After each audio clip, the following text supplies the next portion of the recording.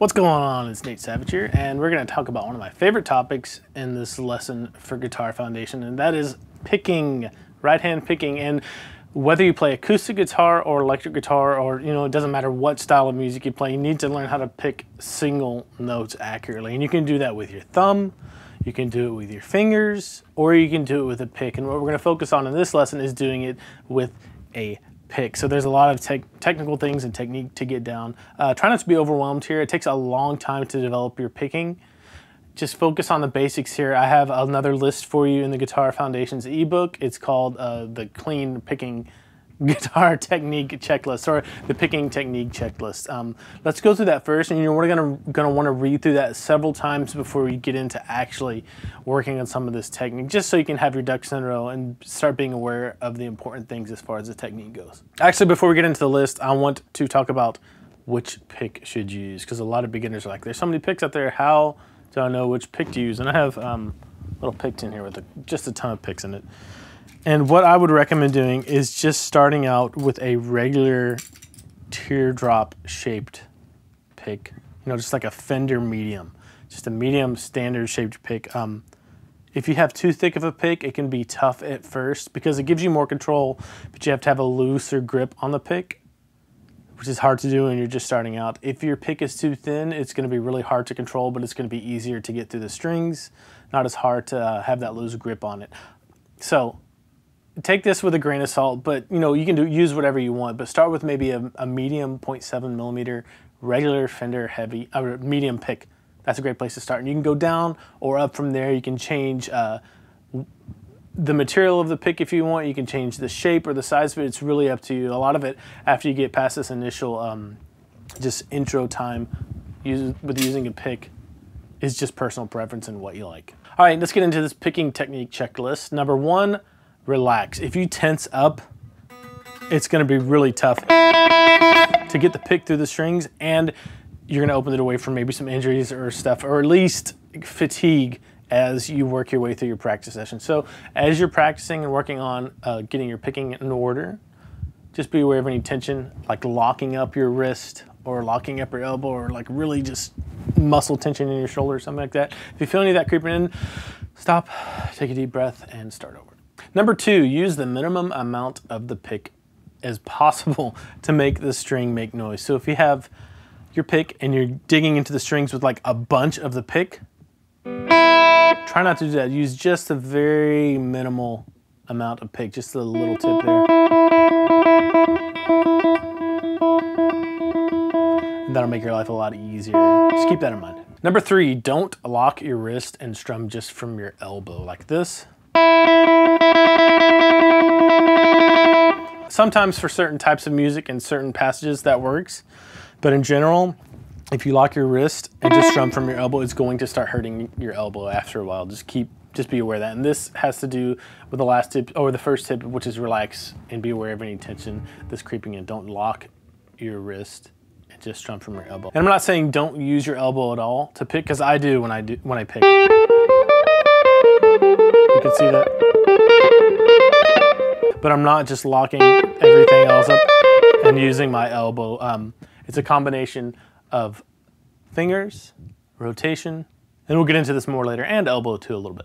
Number four, use small, efficient motions. So if you're trying to play something fast, something like that, if you have really big motions, it's going to be really hard to get fast and accurate. So if you can keep your motions small and accurate, when you're picking like that, just small, relaxed, it's going to be easier to be accurate and quick later on.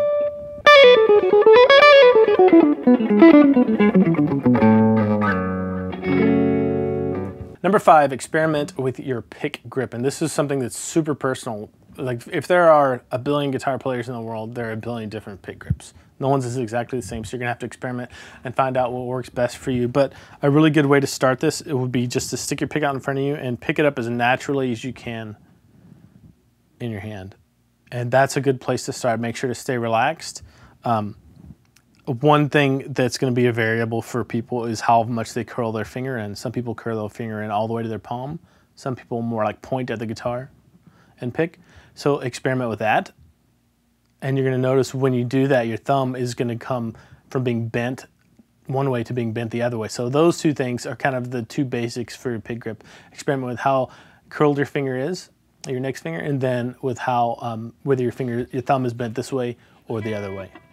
And number 5 is affected a lot by number 6, and that is experiment with the angle of your picking. As you work on your pick grip, watch what happens when I curl my finger in and bend my thumb this way. The pick is angled more down toward the floor, and when I do the opposite, point my finger at the guitar and my thumb goes out like that, the pick ends up being angled up more up towards the ceiling like this. So it's the difference between this angled downward and this angled upward. And you can even have somewhere in the middle like a neutral position that's parallel to the strings. It's really up to you. It's just something to experiment with as you go through these exercises and think about. So angling it down toward the floor, more neutral, or up toward the ceiling.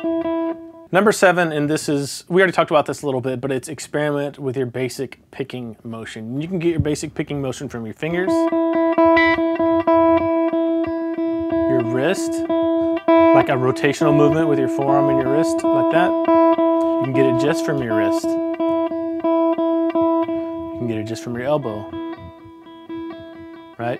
I tend to do a combination of all of those, but just being aware that there are different methods or techniques for moving the pick. Just fingers, just wrist, rotational movement with your forearm and your elbow.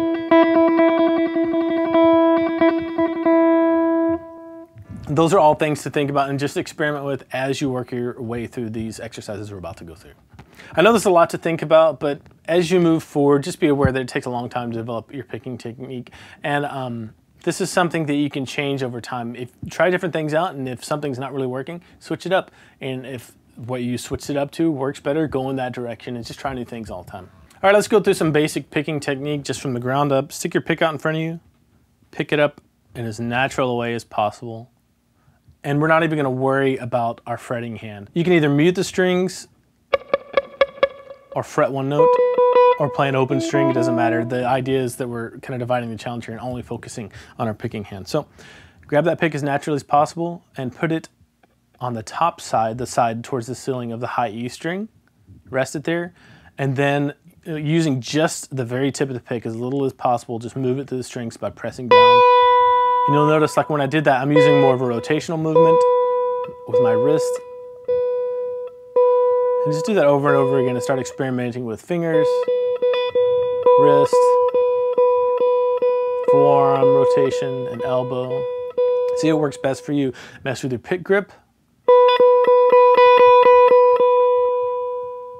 Mess with the angle of the pick. You can go angled up more like this. You can go more parallel to the strings or pointing down.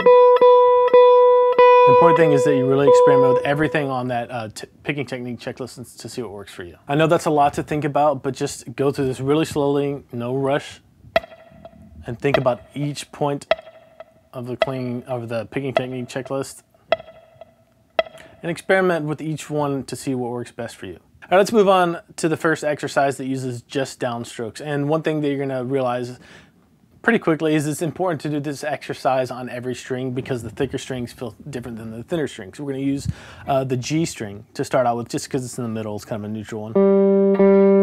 And the idea here is to just play whole notes, thinking about your technique and really refining it. So playing 1, 2, 3, 4, 1, 2, 3, 4, 1, 2, 3, 4, 1, 2, 3, 4. Just over and over again to really get the mechanics of that downstroke down. Once you feel comfortable with that, without a metronome, you can throw on a metronome at, I don't know, 60 or 70 beats per minute is a good starting point. And if you need to speed it up, that's totally fine. If you need to slow it down, that's totally fine too. Here's 70. 1, 2, 3, 4. 1, 2, 3, 4. 1, 2, 3, 4.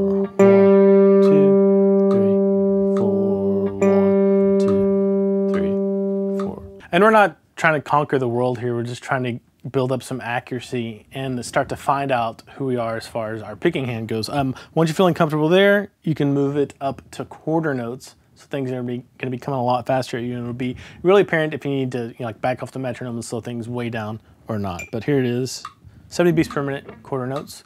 1, 2, 3, 4. 1, 2, 3, 4. 1, 2, 3, 4. 1, 2, 3, 4. So if you need to stop the video and just go through that checklist and then work on these exercises without a metronome, then with a metronome, I encourage you to do that. If you're feeling comfortable with this up to this point, we're gonna put the other half of the equation into motion right now, and that is upstrokes. Upstrokes on the guitar can be really weird feeling. I think that's because a lot of newer guitar players tend to use just downstrokes at first, and then when they try to learn upstrokes, it feels really weird, just because it's not as developed. But it's the same idea. Put your pick on any string. Let's do the high E string, and put it on the other side of the high E, on the bottom towards the floor. Mess with your pick grip. Try to be as relaxed and natural as possible. Use just the tip of the pick, and then just pull up. However it happens, right? Just don't have any tension there. Be as relaxed as possible. And I'm using a lot of that rotational movement. You could do fingers, which is more difficult with the upstrokes. You could do wrist, rotation, or a little bit of elbow in there too. But take some time. Work on your upstrokes, because it is something that a lot of newer players neglect, at least for the first while of playing. But it's important to get down and have them to be just as strong as your downstrokes. And pay close attention to the results you're getting. If you're tensing up, or if you don't like the way something feels, change the angle of your pick, or change your pick grip from here to here, whatever it is. You can even do the 2-finger pick grip. It's up to you. Everyone's different, and different things work for different people, work better because our bodies are all so different. So just with no metronome, just do some upstrokes on the high E string. If you don't want to hear it ring out like that, if it's annoying you, just mute it.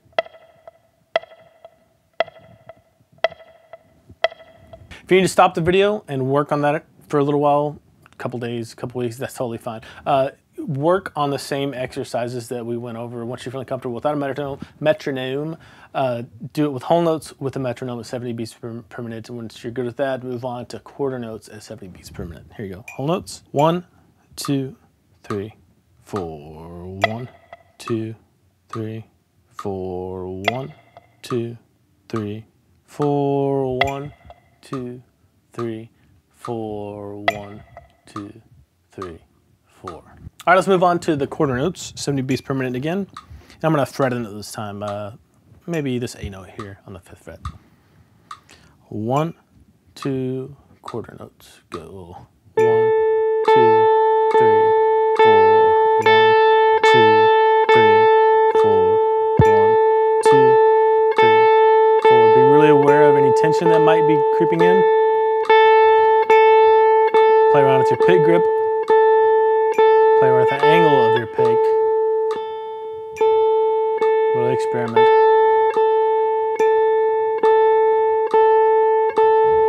All right, that's level 2 for this lesson. Level 3 and our ultimate goal here is going to be be able to do something called alternate picking. This is a foundational technique for guitar, for pretty much all genres of music.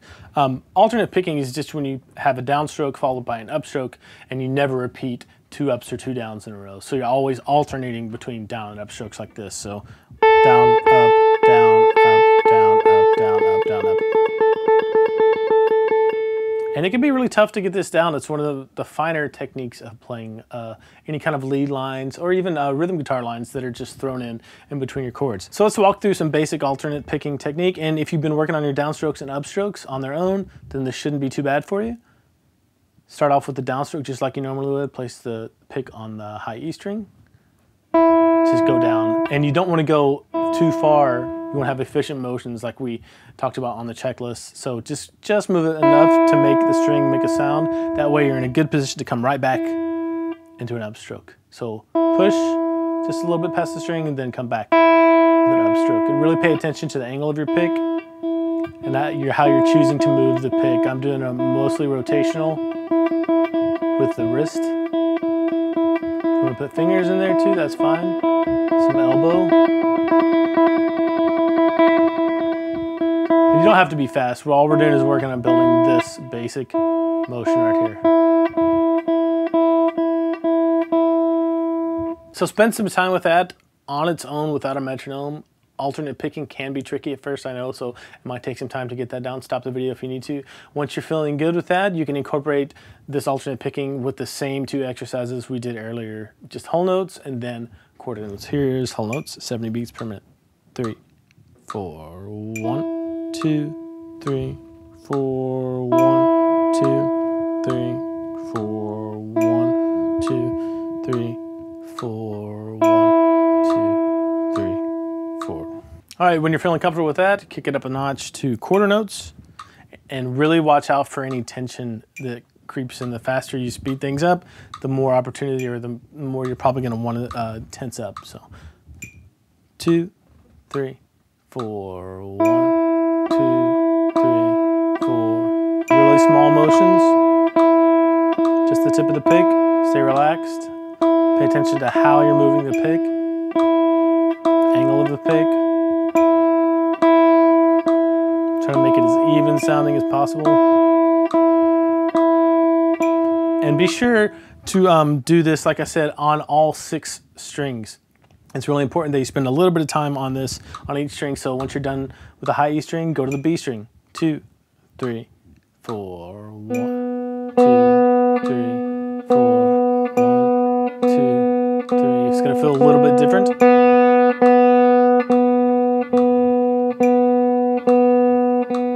Once you're done with that, for a few minutes, go to the G string. 2, 3, 1, 2, 3, 4.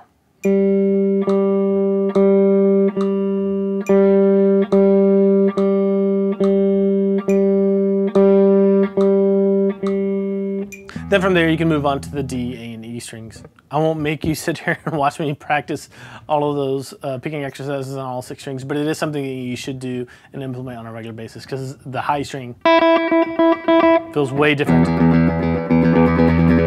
than the low E string for getting that pick through the string.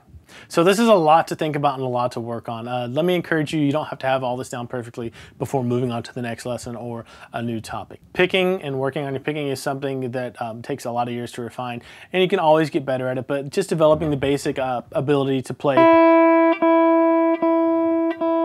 on all 6 strings is what we're looking for here. Here are your assignments for this lesson. Number 1, experiment with different picks to see what you like in a guitar pick. Number 2, read through the picking technique checklist several times just to get all of those tips ingrained in your brain so they'll be right on the forefront of your mind as you're working on this technique. Number 3, work on your basic downstroke picking technique using the picking technique checklist with and without a metronome. Number 4 is downstroke exercise 1, and number 5 is downstroke exercise number 2. Number 6, work on your basic upstroke picking technique using the picking technique checklist with and without a metronome. Number 7 is play upstroke exercise number 1, and number 8 is play upstroke exercise number 2.